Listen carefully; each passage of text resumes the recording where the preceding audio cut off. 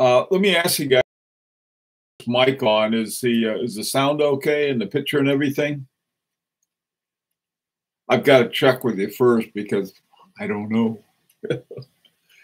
Hey, you're here, but you're not here. Can you hear me? Say something. Hello? Hello? Type something down there.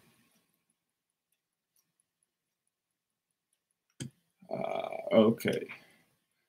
All right. Well, I'm holding this very gingerly because I got the, oh, there you are. Hi, Desmo.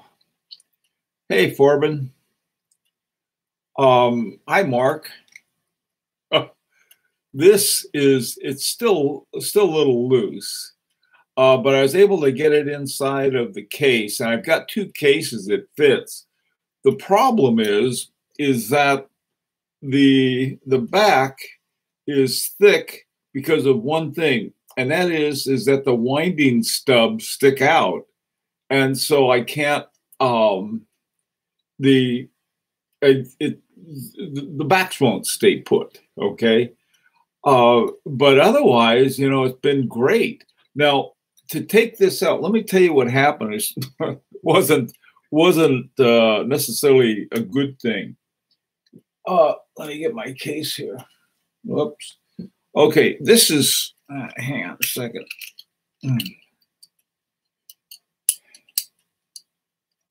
This is the case that it was in. All right, and usually, when you have a watch in a pocket watch, okay, this is sort of like a double clamshell. This is the back, and those two are the winding holes that you need for it. And I've been thinking of somehow taking this off and putting it on my watch, but I wouldn't know how to hold it on there because they're both screwbacks. I might think of something.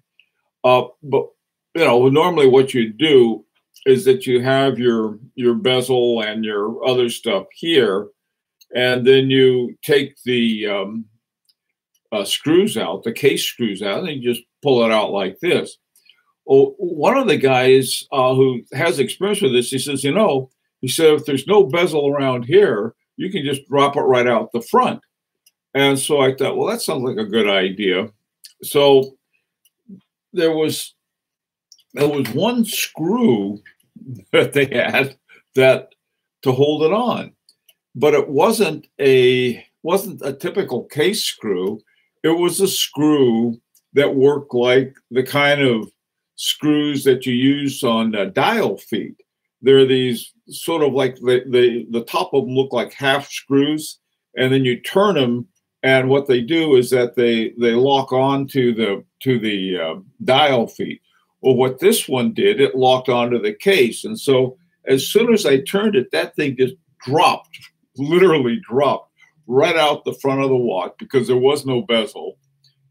Hit the top of my workbench, bounced, hit the floor. So it's not in perfect shape, maybe. Fortunately, it landed on hardwood floor after it hit the rug. With the dial side up. And so I picked it up and blew it off and back to work. I tell you, I wasn't expecting it to come. I just did a little turn, and that was all it took, and boom, out it dropped. So if you're dealing at all with vintage pocket watches, if there's a bezel around here, then you just pull it out this way. If there's not, it's really easy. Unfortunately, just you put some kind of something to catch it, and that way you won't bang it up. But anyway, so now what I got to do is that I got a porcelain dial. Let me see if I can hold it this way so I don't destroy it. And it turned out to be super easy. The hard part is going to be getting the case to fit. It's in there pretty loosely right now, and I got it on this this little case cushion. And what I'll do with it, I'm going to try. I have another case that I put it in originally, and I'm going to try a number of different things. One, I'm going to try look into the possibility of drilling holes in a sapphire case. If I can do that, then what I can do is just sort of put it in the back and wind it up and let her rip. But having it's turned out to be a really nice watch. All I got to do is figure out how to keep myself from breaking it again, and doing some more work with it. So anyway, I was surprised that once it came out, I have two different cases that fit in both of them. If you have a 6497 or 6498, you can drop it in one of those cases. Well, let's see who's here. Hi, let's see Mark and Thomas and Forbin. Hi, John and Marita. Aaron Kobach, cool name. Hey, Mark, how you doing, man? Okay, max headroom, huh? Boy. Okay, sound and video are terrible. Video is blurry and the sound is pretty. Oh no, really? Ah, rats. I wonder why I can fix something on that. This morning, everything worked perfectly. Let me take a look at this. That ought to be okay. Well, what can I say? Sorry about that. Oh, hi, Steve. How you doing? Okay, that's the one project. This time in my watch building efforts, I've run into two very different kinds of problems in terms of securing a working movement and dial to a case. The other one is this is part of the larger project that we all been working on, is using a ETA 2892. And what happened here, I got to be careful because I'll break this one too. What this one has is that the watch case that it came with has this big bezel. And what you do is that you put the dial over the bezel. And that's just fine, but it doesn't, I'm not quite sure about the way in which one goes about to secure it to the dial, because I don't know if you can see it or not. Let me show you.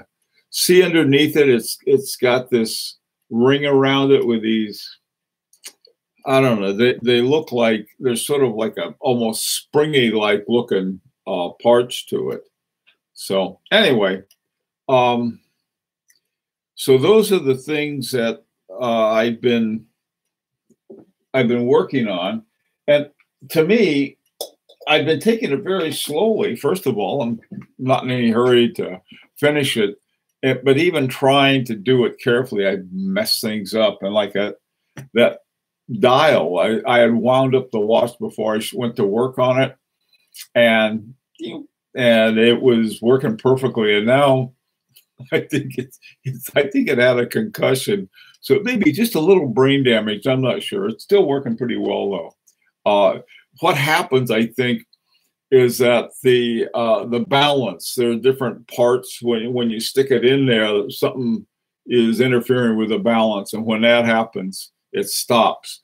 However, I found out that as soon as I just give the balance a little kick with a little stick or something, and it goes back to work again. Hey, Megan, how you doing? Oh, really? Oh, good. I'll be darned. Megan, thank you. That's very interesting. Megan's talking about her dad used to take and convert pocket watches. The thing I like about these old pocket watches is that they have, and I think this one does too, that has a porcelain dial to it. And that's how come I didn't want to you know, they, instead of trying to take the dial off and so forth, they just left it in place and took the whole movement. So unfortunately, when I dropped it, everything went down with it. Hey, Dominic.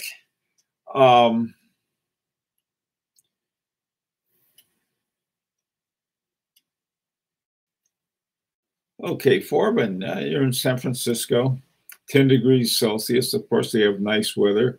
Hi, Maurizio. How you doing? Paul, how are you? Anyway, I mentioned this morning. When I mentioned it, brought up some questions that I had about using silicone hairsprings.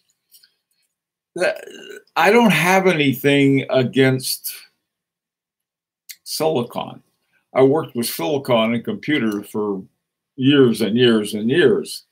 And the problem is that I sort of didn't take up Watt's collection to work with silicone anything. First of all, you can't do a lot with it. The ones that they've been able to fabricate, I think, are probably better in terms of keeping time than the traditional ones made out of, you know, more traditional non-ferrous metals. But the thing of it is that, you know, you bake them up, you know, and you get this big sheet of hairsprings, all of them perfect, on this big silicone sheet, in the same way that you get circuit boards and a lot of other things that are made out of silicone, stuff I used to work with all the time. So I don't have anything against it, and it's certainly more accurate. But of course, you can say the same thing for quartz watches. But here's the most interesting thing: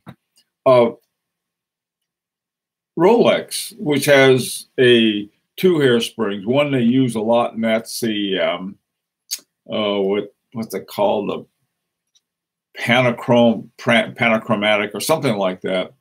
Parachrome, maybe that's what it's called. Now that's a nice one. That's a combination of niobium and zirconium plus oxygen. All right. Now, if you look up what quartz is made of, it's made up of two elements. One is one of the most common things on Earth, and that's silicon. And the other part is oxygen. And so here, and that's where it sounds funny, like silly putty, but it's called siloxy, I think, something like that they named it. But so here you have two things: is that on the one hand, you have the quartz that's made up of exactly the same thing that the siloxy hairsprings are made of in Rolexes, namely silicon and oxygen. And so, you know, they work really well. And I love them in my iPhone. And if I had a smartwatch, I'd like it in that too. I just don't like them in my what I consider to be real watches. So, but that's, you know, people were sending me these pictures of the periodic table of elements. I happen to know this periodic tables of elements. In fact, I have an app of one. But anyway, so that's also been occupying me. People going on and on about that. Hi, Clyde. How you doing, man? Let's see. On keyword wounds, does the winding shaft always protrude from the back? Do any protrude from the side? I would guess it would be obvious to attach a crown if the winding shaft protruded from the side. Yeah. All of the ones I know about are from the back. Let me see if I can show you this thing without breaking it again. Right now, let's see. Yeah, it's working now, but it's like it's on there. You can see it's not there very stable. Okay. And to wind it, let me get it here. Take it out of the case. get out of here. It really isn't too difficult because you have a winding. Let me see if you can see it this way. It's, yeah, you can see it, that shaft that's used to wind it. I don't know what they call it, but it works in the same way. Oh man, let's see if I have something solid here that you can see it against. Let me see. Yeah. Okay. Now see that thing that's sticking up out there? That's the winding shaft. Now there's another one that's the setting shaft. I think it's sort of that way you can see both of them. And what you have to do is that you wind one up and set it. This thing doesn't take many winds. It had a few, and then it was good to go. But anyway, so this is what I found. This is. There's got to be. Whoops! See, I almost broke something again. I'm good at that. This ring fell. I got to put it back in here. The whole point of this is really a couple things. One, it's a heck of a lot less expensive than regular watches. There are so many different ones, and like I said too, it seems like I've always had great service. Yeah, about a lot of vintage stuff. I know that. Hi, Carl. How you doing? Too cold to ski today. Yeah. Hi, Nepheron. Just curious about how periodic table of elements used to reinforce a pro-silicon argument. Oh, I know. Hi, Nepheron, because it's saying, well, just like other metals, silicon's on the periodic table of elements. And yes, 14 is the atomic weight or something of the thing. Anyway, hey, geezer. Man, well, what's going on? But anyway, so those are the things I've been dealing with. And at the same time, trying to decide what to do for my next watch. Or suddenly I find there are all these ones I want, and I also find I've got to trade or sell. Really, I decided that I don't know which way to go on that. It's a lot easier with a trade if you go with a dealer and the dealer says, "I'll give you $3,000 for that," and if you did it on your own, you could sell it for 4 or 5. So, sort of thinking of that too. What? Hey, COVID. Hey, you're the COVID recovery. No, Clyde, not inside. Silicon has no place there. Silicone is a different story, though.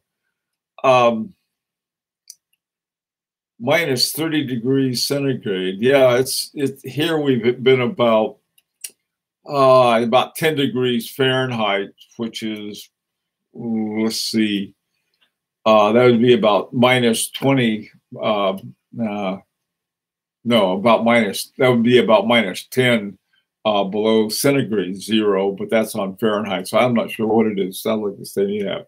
Hey, Alex, how you doing? Computer position as soulless as MEM. There you go. That's a good way to put it, Alex. Soulless. Silicon is soulless.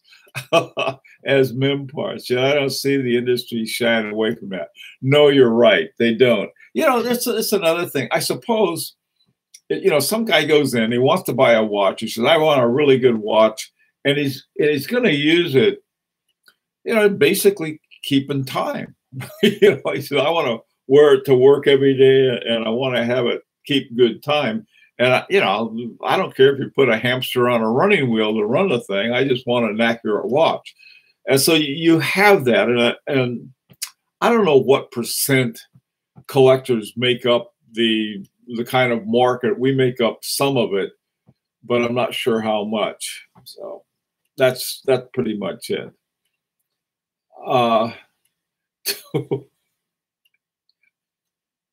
I might be getting the mother of antique watch hauls later tonight. Wish me luck. Yeah.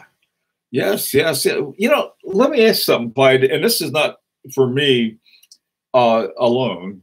But for everybody, what is it that is, where do you find, these guys? I think what the guys on eBay and Etsy do is that they find these hauls like you talk about, they clean them up, and they make a good markup on them. So that is the kind of thing I think that's be interesting. Yeah, the reason I need a lot of them because I break a lot of them. So that's my thing. Yeah, good luck with that too. Okay, let's see what else is going on. It's been quite a while. Yeah, Megan, I guess you get your dad's has been sick. I hope he's going to be okay. Let's see. Vinny Jaeger-LeCoultre. That was interesting. Got 25 days in skiing. So, Carl, I'm glad you're having fun skiing. Well, Thomas, it's sort of anything will work kind of statement. Maybe they have a lot of solar watches. I think Seiko has some solar watches, and you can keep your watch in the sunshine, and it'll keep your it's got enough juice in it to keep a quartz movement going. But what about wind power? So have a little sail or something that spins around in the wind. I could just put it here when I talk and wind it up and keep it going. Does JLC is owned by Richemont? No, not. Val Fleurier makes the hairsprings for them. I don't know who makes them. I do know that the ones that I think are among the best are the ones by H. Moser, and they're made from niobium and titanium.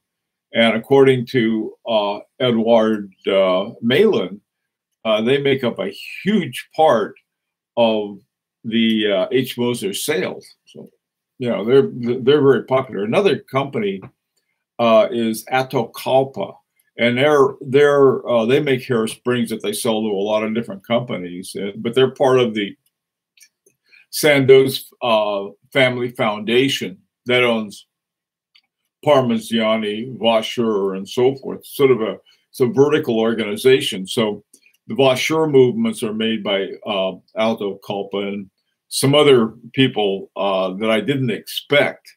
I had hairsprings by Atocalpa too. Hey, Javier, what's up? As a pretentious watchmaker, can you recommend any high quality watch screwdrivers? Yeah. Boy, I wish I knew the names of them. Yeah, you want to get, let's see. Let me see what,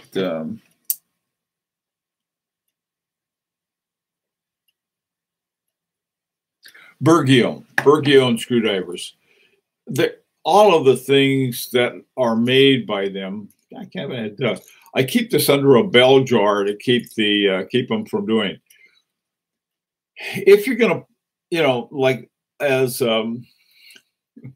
correctly pointed out, as Javier said, I among the pretentious watchmakers, doesn't mean you can't have really good tools.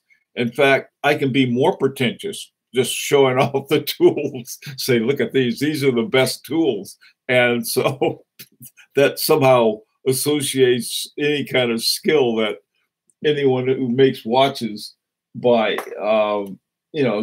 putting together a movement and a case. Oh, hey, Raj, what's up? Got a Seiko Solar. Yeah. Those things work well. Okay, getting a lot of watches out of crypto. It's a lot easier than constantly reshaping my several crypto. What is that, Clyde? I don't understand that. Let's see. Waiting to pick up my new Moser. Oh, I didn't know they had Megan. I didn't know they had a Moser Streamliner in funky blue yet. I'm a big green fan. I like the the Moser Streamliner center seconds in the green, but that blue one would be nice too. Oh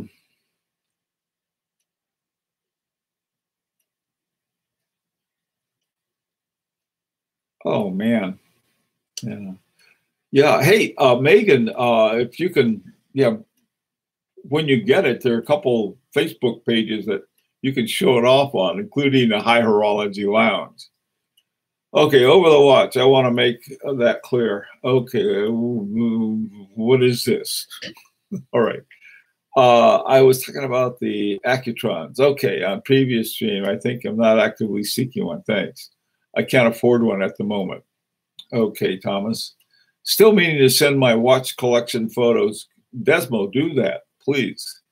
Bergion Alternative is a German Waiha. Okay, thank you. That's good to know. Let's see. Mark in Atmos. Probably not Feeds because it uses bellows to power it. Oh, really? That's interesting. Is that the one by Jaeger-LeCoultre? That uses bellows? Best tools for watches. I am slowly building my collection. Dad has his watch workshop full of them. You got it made then. How we doing? Let's see. Boom. Okay. Blue is the chronograph. Holy smoke. Whew. That is, you're getting the Streamliner chronograph. Yeah, I thought maybe they came out with the other one in blue. Man, I tell you, that one with the Agenor movement in it. That thing is a honey of a watch.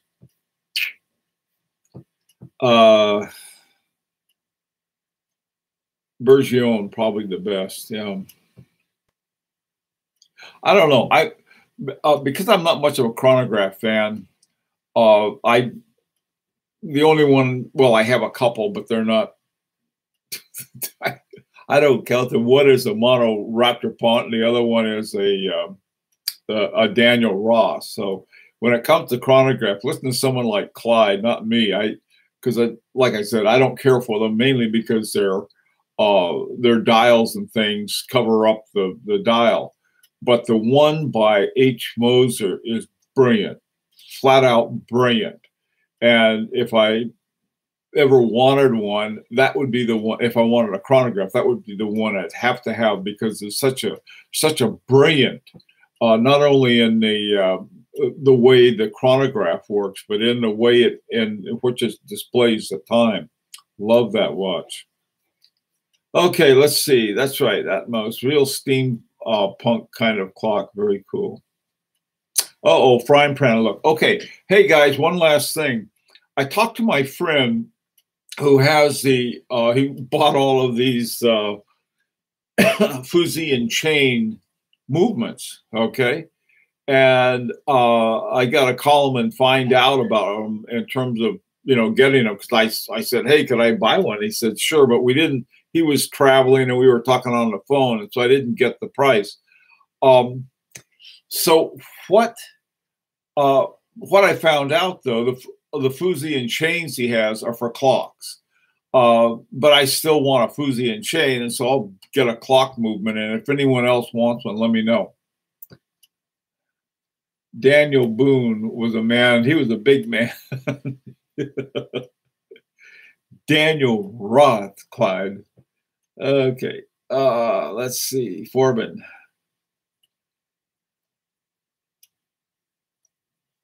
Yeah, I know. That buddy time. You're right. Okay, guys. Well, listen. Thank you all for coming, and I'm sorry if there was a problem with the sound or the video, but that happens sometimes. My bicycle has a fusee and chain. All right. That's as good as a hamster on a running wheel, I think. Take care. Be safe.